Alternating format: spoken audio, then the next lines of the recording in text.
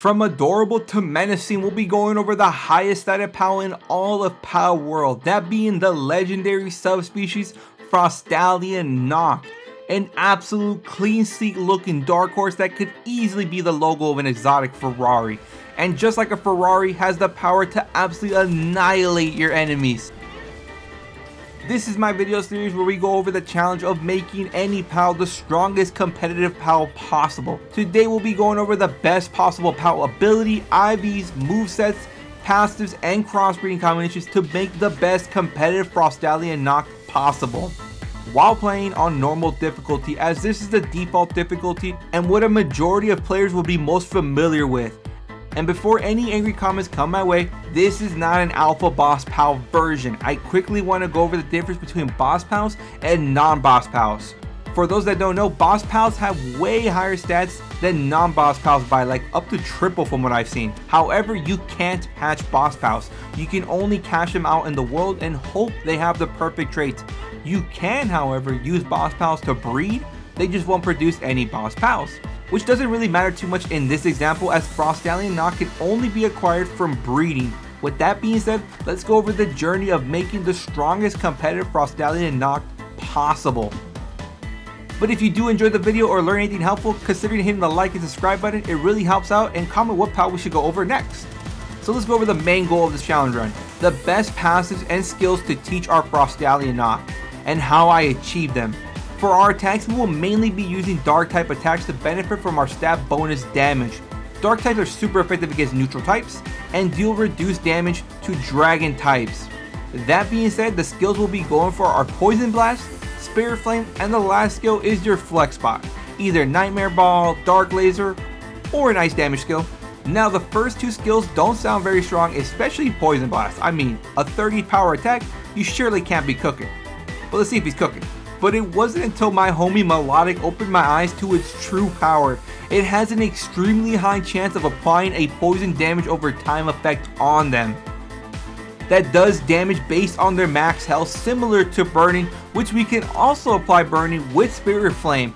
And for some bizarre reason, the poison and burning damage effects stack and just melt boss health bars away. You can also spam Poison Blast ridiculously fast, plus it does dark damage, which we benefit from stat bonus damage. Just an overall powerful skill on any pal. As for Spirit Flame, a good skill that does good stab damage with a low cooldown, but mainly used to proc burning on our opponents to whittle them down, especially those high HP bosses like legendary pals and the final boss Victor. Now our last skill is up to you. Nightmare Ball is a good quick hard hitting ability, or you could run Dark Laser to unleash the true power of dark damage. Or if you're feeling a bit spicy, or should I say chilly, you could run Crystal Wing or Blizzard Spike to freeze the opponents, which also gives us good coverage against dragon types, as Frostallion Noct is a single dark typing that takes extra damage from dragon attacks, which can be a problem when taking on a jet dragon. However, Frostallion Noct is no pushover and can stand toe to toe with them easily. Now let's see how about acquiring these previously mentioned skills. Spirit Flame, Crystal Wing, Nightmare Ball, and Blizzard Spike can naturally be acquired from leveling up. The other skills will have to be learned from using skill fruits that are acquired from skill trees or can be purchased from certain merchants and can be a pain to get sometimes. But enough of that mouthful, let's move on to the juicy passives. Pals can have up to 4 passives that are randomly assigned when captured and cannot be changed. I've set out these 4 passives to be the best for our Frostallion Noct: Lord of the Underworld, Ferocious, Musclehead, and Legend. Legend increases our attack and defense by 20% and movement speed by 15%. Musclehead increases attack by 30% while also reducing work speed by 50%. Ferocious furthermore increases our attack by 20%.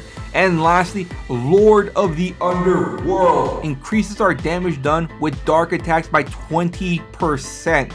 These passives together will absolutely shred most enemies into oblivion that becomes nearly overpowered when buffing our POW ability. More on that later. But now in typical top competitive team building, we run into our first hurdle. Neither of the Frostallions can naturally have Lord of the Underworld, so we'll have to see if we can do some specialty crossbreeding to fix that. Time to dive into Palworld breeding once again.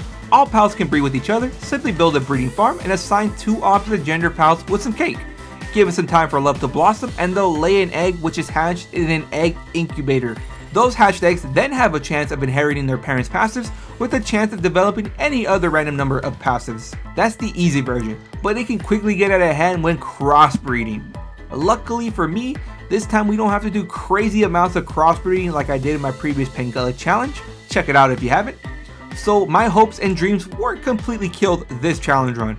Musclehead and Ferocious are traits any PAL naturally has access to, unlike Legend and Lord of the Underworld. Legend is exclusive to the 4 legendaries of the game, and of those 4, Necromus has the exclusive access to Lord of the Underworld passive, which luckily can be bred down. Now comes the main problem I ran into. Can we even pass down Lord of the Underworld when Necromus can't ever produce either of the 2 Frostallions? And at first I thought it was impossible until I realized Necromus can, however, hatch a Hell Zephyr. How is that useful, you may ask? Well, when Frostallion crossbreeds with the Hell Zephyr, produces a Frostallion Noct. So that's our ticket in. This should hopefully make sense with my breeding formula. Necromus crossbreeding with either of the 2 Yormuntides hatches Hell Zephyr with the potential of having Lord of the Underworld and Legend, and luckily one of my Yorms had Musclehead, so I could pass that down 2 in 1 generation line. So that was 3 of the 4 passes I needed. Now Ferocious was going to be passed down by my Frostallion, as I already had one with Ferocious. And bam, that was mainly it for PAL generations needed to be passed down. However, we still come across the agony of crossbreeding, trying to get the perfect traits passing down to my Hell Zephyr, and then my Hell Zephyr and my Frostallion passing down to my Frostallion Noct, until I get my perfect passes passing down together, as you aren't even guaranteed any of the passes passing down, let alone together. And add the constant pain of waiting hours for eggs to hatch, it can be rough for the first time PAL breeders. Meaning if your luck is anything like mine, you'll have to hatch a crazy amount of eggs, or if you're lucky like my cousin, you'll probably get it on your first or second hatch.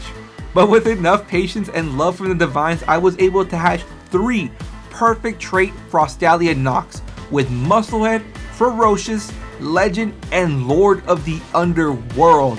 This took me about 7 hours of non-stop egg and cake grinding. Not as bad as the Pangolic thankfully, which took over 14 hours, as we only had to do 3 generation lines compared to that nearly 10 from last video.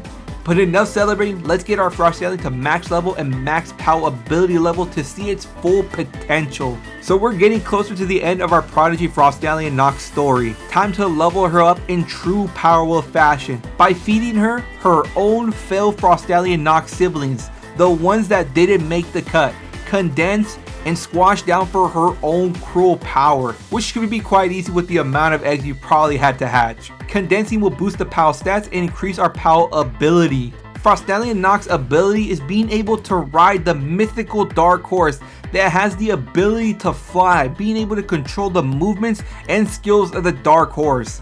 Not as fast as the Lamborghini that is Jet Dragon, but a strong second, while also allowing you to use weapons unlike Jet Dragon.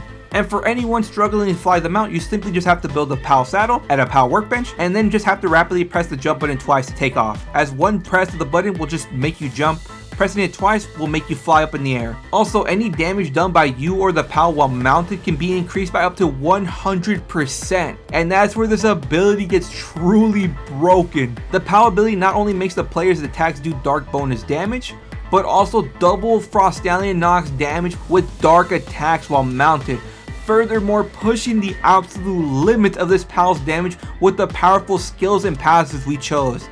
As for getting to level 50, I still haven't found the best way to level up. I just run around the northwest icy area clearing the big PALs and most importantly bosses with the Jet Dragon, just spamming fire attacks. If anyone has a better strategy for leveling PALs to level 50, comment down below please, save me some time please. Now let's move on to IVs. IVs are hidden stat boosts that increase health, attack, or defense by up to 30% that are permanent and set once a PAL is captured or hatched. My Frostallion's IVs are about 18% health, 26% attack, and 25% defense. These are actually really good IVs thankfully, almost maxed out on 2 of them. Now I could keep grinding egg hatches for perfect IVs, but with the randomness of PAL passives and IVs, it can take a long time, and I think you're able to pass down IVs with higher IV PALs. I've never tested this, I've been told this, so if anyone knows, let me know. So I'll save the IV grinding for when more PvP info is announced, as we have the PAL traits we can repeatedly breed for them, and we can use this time for other PALs. But now everybody wants to see our PAL fully spec'd out. So fully spec'd out with a mozzarella cheeseburger that increases attack by an additional 20%, my Frostallion Noct stats are over 7.6k health, 1282 defense, and a monstrous 2417 attack for a non-boss PAL. As for how it did in combat, it was absolutely melting PALs away, even the legendary PALs as well as the final boss Victor. So if you are looking for a powerful PAL as strong as they come, then look no further than Frostallion Noct, the highest overall stats of any PAL in the game. An absolute menace when mounted and a PAL worth getting. This challenge run was truly fun and thankfully not as bad as some of the other PALs are gonna be. Can't wait to dive into that mess. But for now, make sure to subscribe to stay up to date when the next videos drop. Like and comment what PAL we should go over next, as next we will be going over a requested PAL. Until then, I was your host Adan, and I'll see you in the next video. Toodaloo!